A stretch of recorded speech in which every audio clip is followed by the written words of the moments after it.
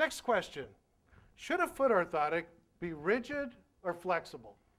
And this was a big argument when I was in school. If you were trained in New York, they should be rubber butter. If you were trained in California, they should be made of roador. They should be hard as a rock. The right question is, if I take a curved piece of plastic and I place it on a flat surface, how much vertical force should an orthosis deliver to the human body? That question I can answer. And that's simple first-year physics. For every action, there is an equal and opposite reaction. You want me to tell you how much force an orthotic should apply? How about you tell me how much force you're going to apply? What causes the downward force of the human body? First and foremost, it's Dunkin' Donuts. It's what we weigh, obviously. Secondly, it's how flexible we are. If you're extremely flexible, the ligaments are not helping. Therefore, the orthotic has to apply a greater force to control the foot. If you're very rigid, you're already held in place. The orthotic doesn't have to apply as much force to control the foot. And you do that instinctively. You give your rigid, elderly, arthritic patients softer orthotics than your young, flexible patients, don't you? Third factor, how fast you're moving. And those speed studies are so important. How fast you're moving. Why? Because we know in force plate studies you put more force when running than walking. And as they suggested, and I thank you for all this, as they so rightly suggested, you need a different orthosis when you're running than walking because you have to apply a different force. So we started a 9-year research project. We started with 1 engineer at the lab, not me, and now we have 6. And we started working with Vanderbilt University's Biomedical Engineering Department. It took us 9 years to figure this out, which was digital calibration.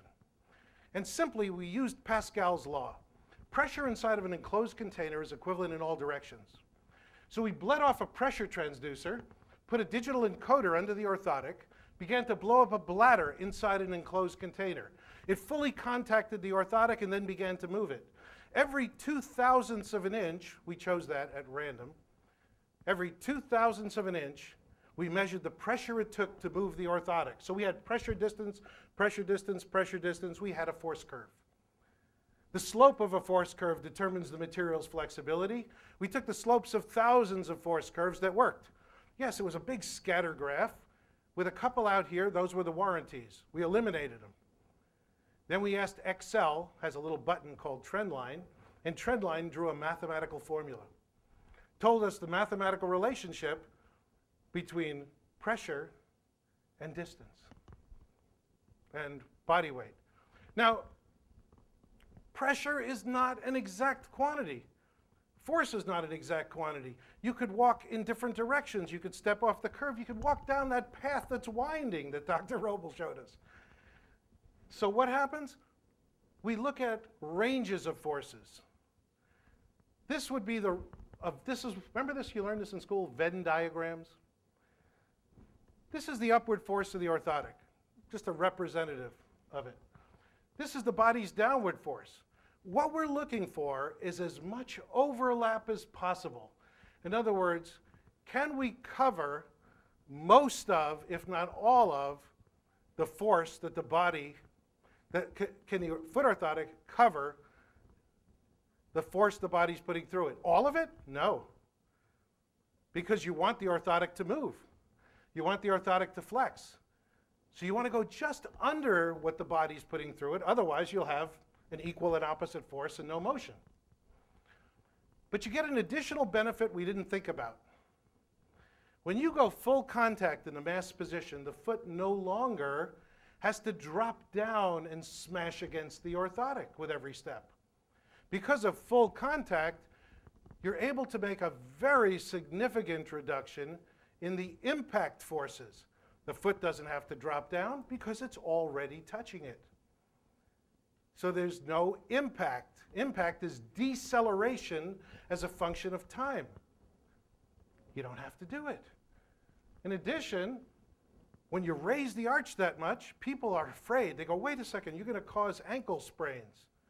Just the opposite we found.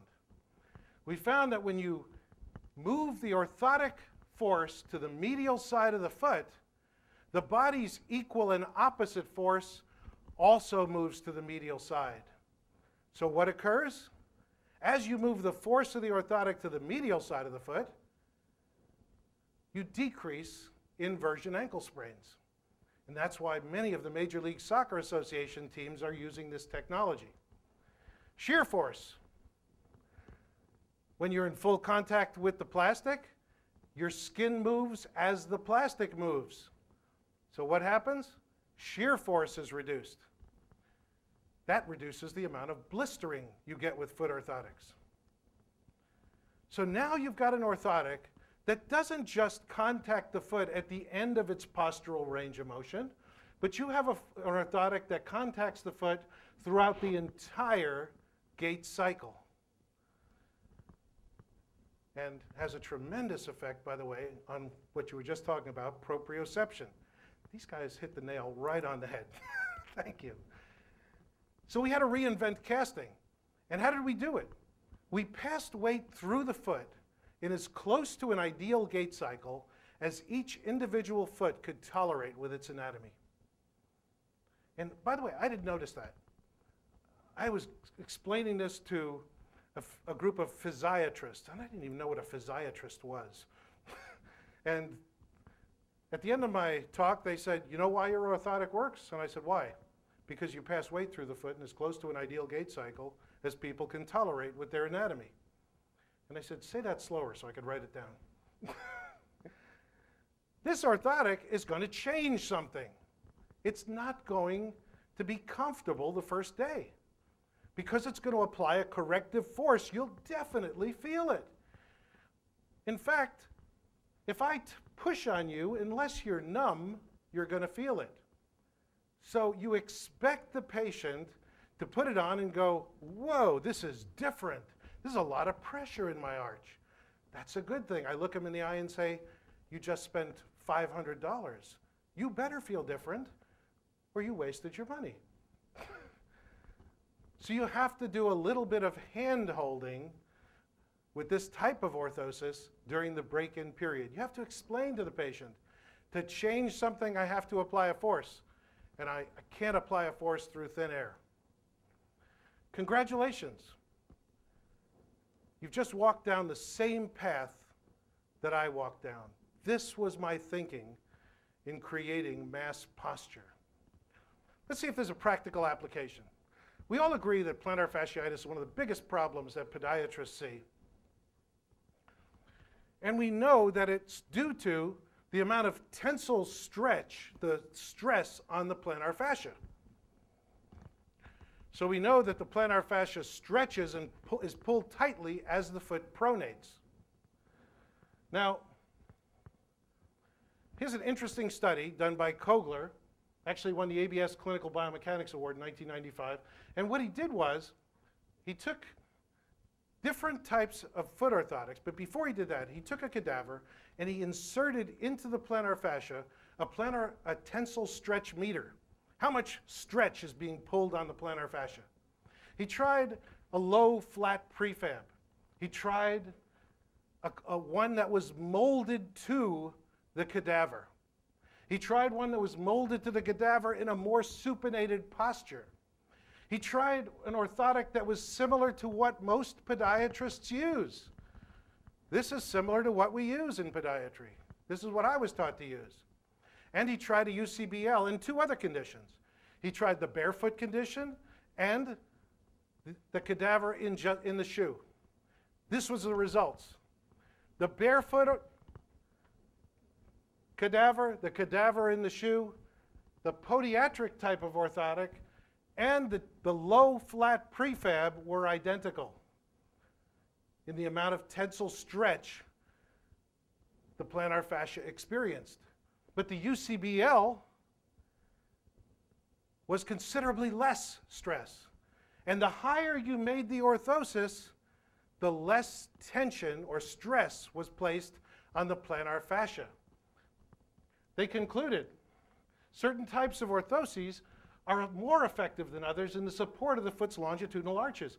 It's suggested that to support the longitudinal arches of the foot effectively, the medial surface contours of the orthosis must stabilize the apical bony structures of the foot's arch. But let's look at the forces. Force coming down the leg. It's divided in two ways, toward the heel and toward the forefoot. Now, each one of those forces is applying a horizontal component. Going back toward the heel is a relatively small component. Going toward the forefoot is a large component. It's going to contribute more to the horizontal stretch on the plantar fascia. Now, we can look at various axes in relationship to the pull of the plantar fascia, but let's just consider the axis of elevation of the first metatarsal. Now, when you have an axis and you drop a perpendicular, you have a distance. The hypotenuse of this triangle is fixed. It's the length of the first metatarsal, forming a particular angle between the first metatarsal and the pull of the fascia. Now, if you take that distance, multiply it by the force, you have a moment. What happens as the arch drops? That distance decreases. To do the same amount of work, to apply the same amount of moment, it takes a far greater force on the plantar fascia. That's what I mean, function is posturally dependent, because it takes more force to change a flat foot than a high-arched foot. Now, you've all seen these barefoot running shoes. I mean, I see podiatrists blast these things. These are the worst things in the world. But I look at it as an interesting way to look at the foot. If you look at the navicular height in a flat foot, and then add the barefoot running shoe, there's absolutely no change. In other words, the barefoot running shoe allows you to pronate to the end of the range of motion. It doesn't help you.